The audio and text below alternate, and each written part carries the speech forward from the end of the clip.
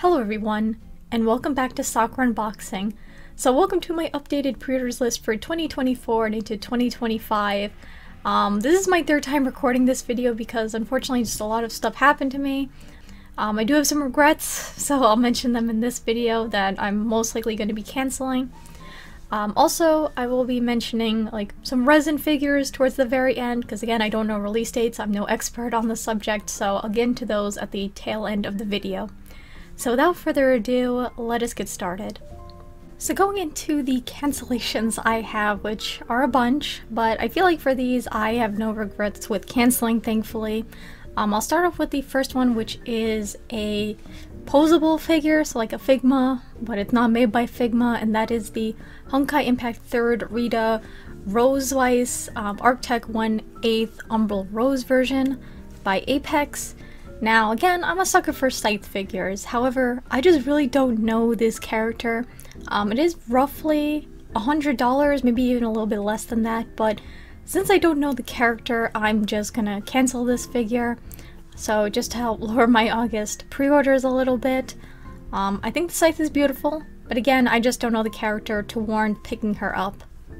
After that, jumping into September of 2024, we have a figure that was a re-release and it was on my wish list, but again, I don't know the character, and that is the Shingeki no Bahamut Dark Dragoon Forte 1/8 scale figure by Kotobukiya.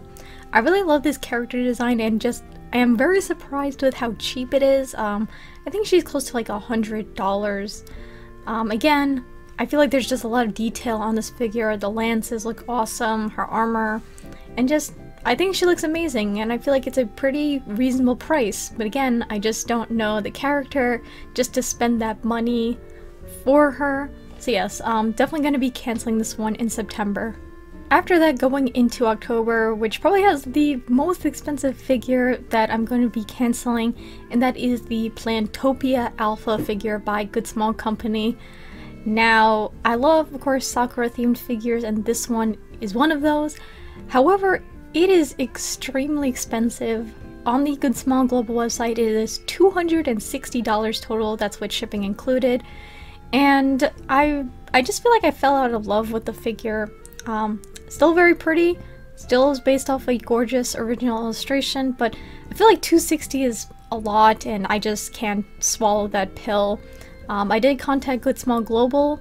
I know Good Small US is like no longer, you know, canceling is no longer allowed. I'm not too sure on the global end, so I'm really hoping that they can cancel this order for me. If not, I'm hoping to sell my pre-order to someone who really wants this figure, so we'll see how that goes later down the line. And then jumping into February of 2025, where we have two figures I'm going to be canceling. Both are kind of meant to be a set together, so they are the Azure Lane Ying Sui 1/7 Snowy Pines Warmth and the Azure Lane Chao Ho 1/7 Plum Blossoms Illumination figures by Hobbymax. I pre-ordered these figures probably back in like what could have been like late 2022, early 2023, and I'm like, oh, I have time because these come out in February 2025, and now I no longer want these figures. I do have these characters that, you know, were made by Neon Max. I'll put them up on screen of what I'm talking about. But yeah, I have those versions of these characters and I'm perfectly fine with these. I do think these are gorgeous though, just the way everything is draping and just the set piece. But again, I haven't played Azure Lane, I don't really know much about these characters, and I think it's pretty stupid that I pre-ordered these to get like another version of these characters. So yeah, definite cancellation for these two. So now we're going into my updated pre-orders, starting in July of 2024, where I have one Nendoroid ordered, and that is the Hatsune Miku and Rabbit Yukine Snow Winter Delicacy version by Good Small Company. And of course, I do want to pre-order the Snow Miku Nendoroids. They are Good Small online shop exclusives, and I think that's the reason why they tend to go up in price a little bit. So I just want to pre-order them for retail price, even though they are still quite a little bit expensive. But yes, I love this design. It's a very comfy, cozy, food themed figure. And I really like Miku's twin tails once again. The pearlescent finish at the end is very nice. And I also have to give compliments to the Snow Miku boxes as well. I feel like there's just so much nice detail in them, and they really, you know, make this figure like a little bit more worth the price, I guess. But yeah, I'm just excited for this figure. I did pay for her already, so I'm looking forward to just add her to my Snow Miku Nendoroid collection. After that, we have a re-release of a pretty old Nendoroid, but I picked it up to kind of go with my other version of this character, and that is the Spice and Wolf Hollow Nendoroid by Good Small Company. I think at one point this Nendoroid was pretty pricey, but yeah, they're doing a re-release and it's on the cheaper side. I think this is going to be under $40. I pre-ordered it off of AmiAmi, but I think this is a very cute Nendoroid. Again, I have the Nendoroid doll version of Hollow, and it'd be kind of nice just to swap the parts with that one. However, this is kind of the older anime design. That's the only thing, with the face and the hair is different. But I think it's going to be like a nice like supplementary Nendoroid to go with my Nendoroid doll, and just to have a little bit more customization with that figure. And then the other two figures I pre-ordered for August of 2024. Both are kind of meant to go together, and these were going to be my first Pop-Up Parade large figures, and that is the Vocaloid, Kagamine, Len, and Rin Bring It On versions by Good Small Company. I just really love the way that these two look, with the design, the details like on the hair, and I think these two look very cool as a set. The song that they're based on is an absolute banger. So yeah, I'm very excited just to see Pop-Up Parade larges in person, because again, I don't collect Pop-Up Parades, but I've heard good things about the large versions of these figures. After that, we're moving into November, where I do have one figure pre-ordered, and it is a Binding Bunny, and this is the Binding Creator's Opinion Catherine White 1/4 bunny version by Binding. Again, another gorgeous bunny that was illustrated by Sakia Mama, so this one was a no-brainer pre-order for me, just to go with Mio Blue and Caroline Yuri. Again, gorgeous design. I love that pop of blue on that flower in her hair, the pose, the pearlescent outfit she has. Just absolutely stunning. Again, I love Sakia Mama's character designs, and I just had to put her in for the collection. Now, this was pretty much my first pre-order off of the native website, so they do have a flat rate shipping, even though it's like not like Good Smile shipping. It's a little bit more expensive, but at least I can now order from them to get, you know, that, you know, flat rate shipping cost, and also the, you know, bonus postcard as well. I stupidly ordered this off of AmiAmi, and then I changed my mind and did, you know, native. So I do plan on canceling that AmiAmi order unless someone wants it. Definitely let me know if you do, just so AmiAmi doesn't get mad at me for canceling figures for this year. Now we're moving into December of 2024, my birthday month. I do have a couple that I pre-ordered for this month. The first one I'll be going into is the Hatsune Miku 1/7 Shimion Maifu version. I absolutely love this Miku design. It is absolutely gorgeous. I love the sculpt work, and I feel like from these promo pictures it translates pretty well from that original illustration. It's just very gorgeously colored, and just the concept and the instrument looks fantastic as well. I thought this was going to be a little cheaper, but it is, you know, quite pricey, but I just adore this design so much, so I'm very much looking forward to her in the future. Next up, we have a Nendoroid doll. I was contemplating on whether I want to pre-order this or not, because it's another Snow Miku Nendoroid, but this is the re-release of the Nendoroid doll for Snow Miku. Again, I love Nendoroid dolls, the clothing, all that. She looks super cute and very comfy and cozy. I think this was quite expensive in the aftermarket, so that's why I pretty much just jumped on to get it for retail price. But yeah, pretty nice Nendoroid doll, and I am hoping that they will re-release that Sakura Miku Nendoroid doll, because that one is also pretty expensive. And now we have yet another Nendoroid doll. This was kind of an instant pre-order for me as well, because I, you know, love this character. This is my husbando, of course, and that is the Fate Grand Order Oberon Nendoroid doll. Pretender Refreshing Summer Prince version, so Oberon's summer outfit. It's not my favorite outfit of his, but this is my man, and I just had to pick him up. So yeah, very cute. I do like he has the ice cream, some sunglasses, the sandals, and I don't know, again, I just love that he's getting more figures, of course. And also the hair sculpt is different. He does kind of have it tied up in the back. So yes, just another Oberon figure to add to my growing Oberon collection. Now moving to the last figure in December. I wish this one was kind of into 2025, but this one I just had to pre-order because I've been awaiting this original illustration being made into a figure, and that is the Binding Creators Collection Sarah 1/4 Red Queen version. I lost my freaking mind when this went up for pre-order. No announcement, no prototype or anything, they just dropped the fully colored version for pre-order. And needless to say, I'm extremely happy with this binding bunny. I love the way that she looks in the promo pictures. This is definitely going to go nicely next to the Chris Aqua Blue that I have, because again, it's illustrated by D Smile, and I do have the original artwork in the D Smile art book. But yeah, the metallic red bunny suit, the scepter is a nice little prop to have. The way her hair just drapes to the floor and just pools at the bottom. This is probably going to be maybe one of my favorite binding bunnies. This one is definitely going to get a review.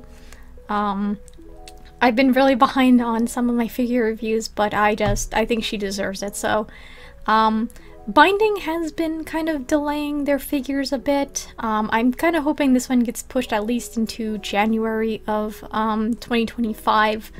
Because again, December is a little bit hectic, but yeah, I just had to pre-order her because I think her design is absolutely amazing.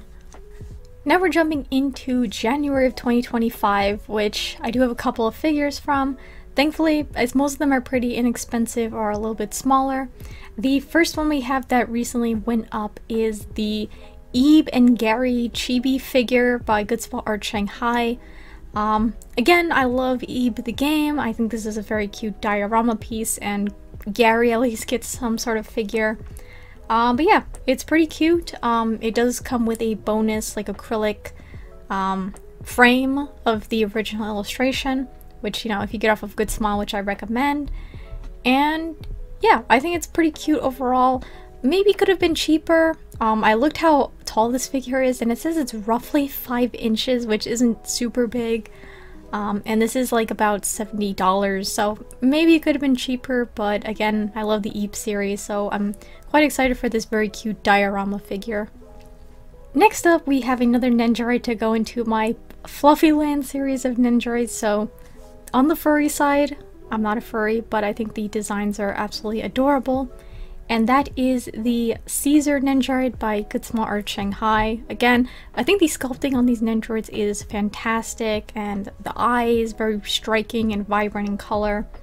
And yeah, very cute. Again, I just want to add this to my collection to go with River and Oslo, who I do have sitting on my shelf right there. I think this is going to be just a very cute series of Nendoroids to collect, so I'm excited for more in the future. After that, another in the Mushroom Girls line of figures, which I definitely plan on collecting, again illustrated by Star Shadow Magician, one of my favorite artists in recent times. And we have the number 5 Manintake 1:1 scale by Reverse Studio, whose quality is excellent for the price point I feel for these figures. So I'm excited for her. Very cute design. I love the metallic outfit. She does have heterochromia, and I do like that in some character designs. And again, the base is very cute. And I'm just hoping, the one thing I've just struggled with assembling these like figures, so I hope she's not too difficult to put together. But yeah, another exciting one to add to my growing Mushroom Girl collection. And now moving on to the last figure for January of 2025. So this one was an instant pre-order for me. I'm again a sucker for Sakura, and we have the Vocaloid Hatsune Miku 1/6 Hanami outfit version by Good Small Company. I freaking love this design so much. This outfit, the twin tails, it's just so good. Again, I have the Nendoroid doll version of this figure. A lot of people were surprised, thinking why wasn't this a scale figure first? But hey, we got the scale figure at the end of the day. I love her so much. This is absolutely gorgeous. And the price tag of this figure was not what I was expecting. So she is $135.99 USD base price, the $18 shipping on Good Small Global for $153.99, which I have to say isn't so bad considering that this is also a 1/6 figure and those can get like a little more expensive. So yes, I am very excited for this Miku. I wish there was a pre-order bonus with this like the original illustration included, but I'm just happy we're getting the figure. And also apparently on MyFigureCollection there is over 1,000 orders for this figure, so a lot of people are hyped for her. So yeah, I'm very excited for this Sakura Miku figure in the future. And now we're going into February of 2025, where it's a pretty stacked month. I have 2 figures that I ordered for the month. The first one I'll be going into is the Arknights W17 Wanted version by Apex. I really love Apex's quality, and I feel like for the price point, it's not too bad. I think they're a Chinese brand, so maybe it's not the best idea to get them off of AmiAmi and get them elsewhere. But yeah, I really love the design of this figure, how she's just coming out of the hat, the very glossy outfit, and the glossy and sparkly boots.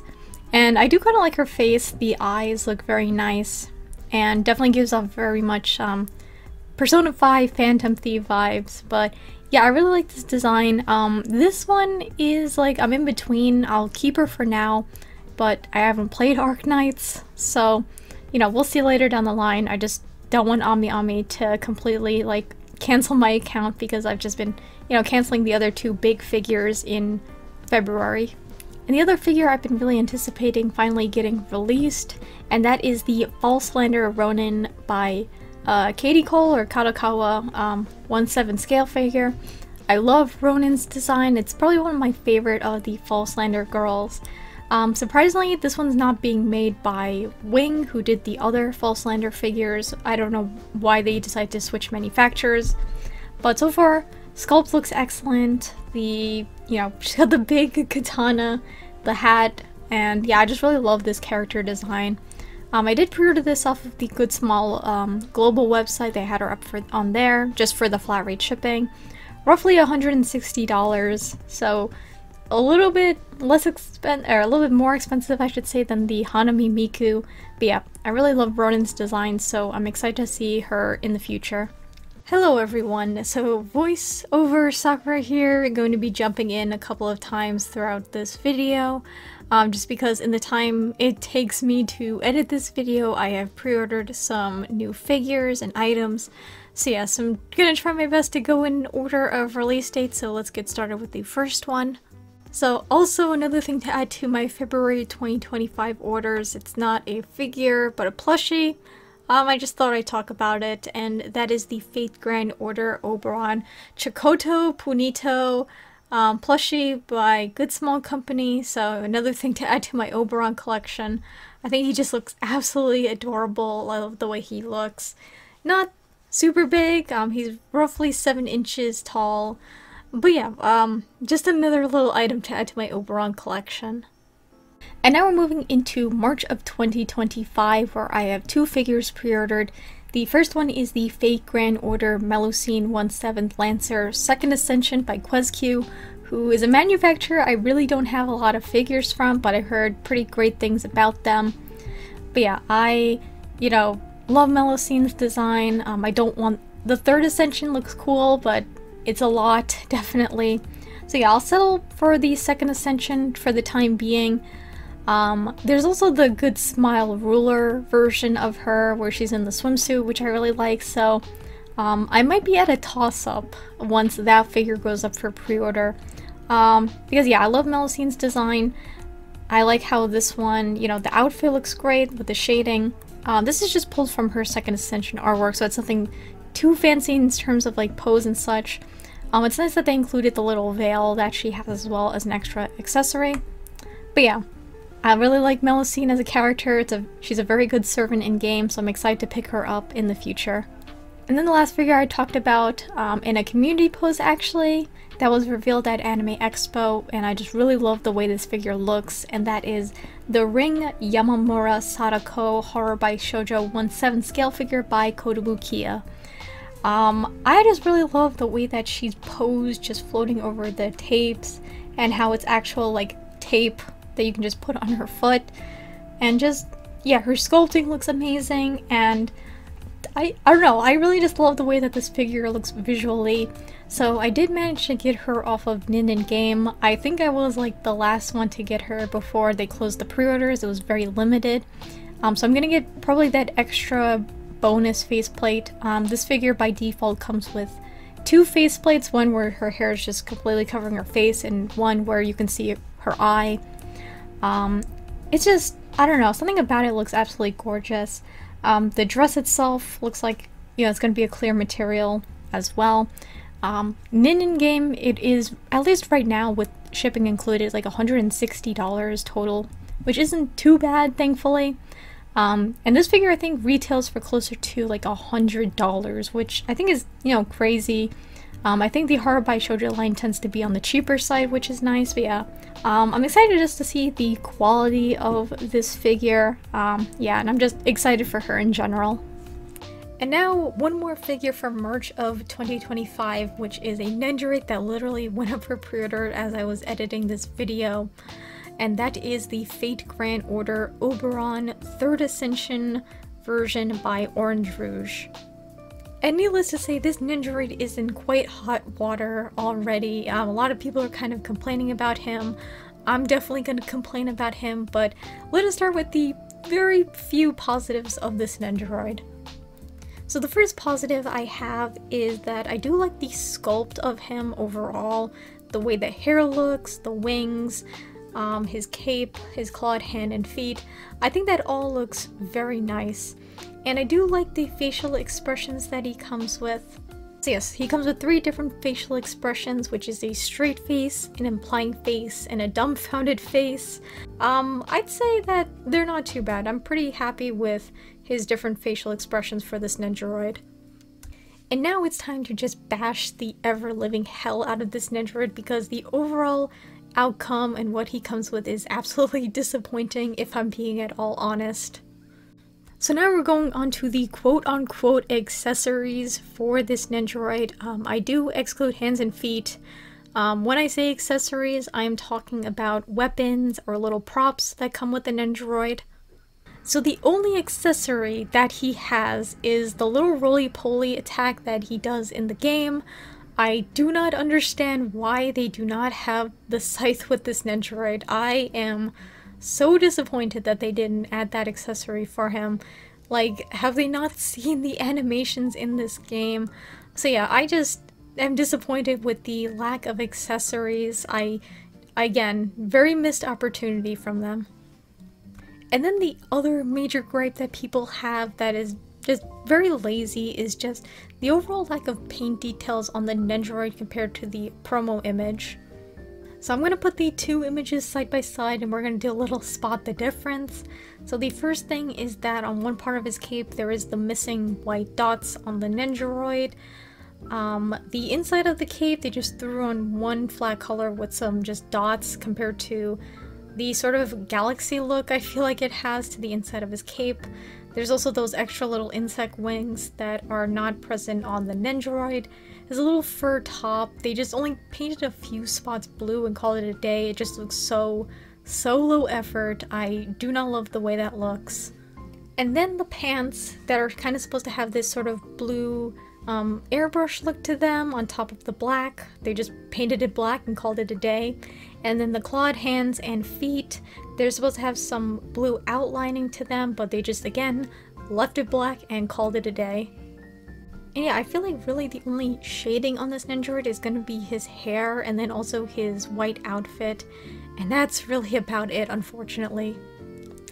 And I completely understand that Nendoroids are very small figures, of course, and it can be very hard to get some very nice sculpting and paint detail in there, but they just really half-assed it at the end of the day and just rushed it out just to make a quick buck out of a pretty popular FGO character. And it's like, why even bother showing us that very detailed promo image when you're not going to apply it to the actual Nendoroid? And yet I decided to order the Nendoroid anyway. and I ordered 2 of him because I do want to do my own custom paintwork on him because of how lacking he's looking in that department. But who knows, Good Smile might listen to our pleas and fix him up, add those extra little details and accessories for him. We'll have to see later down the line. And then, you know, if that happens, I'm just gonna give away the second Oberon Android in a giveaway. So yeah, they just overall did my man dirty. So I am actually excited just to do that custom paint job on him because he definitely deserves to look better than what they're showing us right now. So I'm just gonna go ahead and end the video right there. I don't want this video to be super long. I was thinking about putting it all in one part, but then it would be over 50 minutes. So yes, I'm gonna end part 1 right here. Stay tuned for part 2, which should be uploaded shortly after this video. So thank you all so much for taking the time to watch this video. If you would like to, of course, feel free to take the time to subscribe to my channel to see what other figure and merch related shenanigans I get into next. So I hope you all have a wonderful morning, afternoon, or night wherever you are, and take it easy. Goodbye.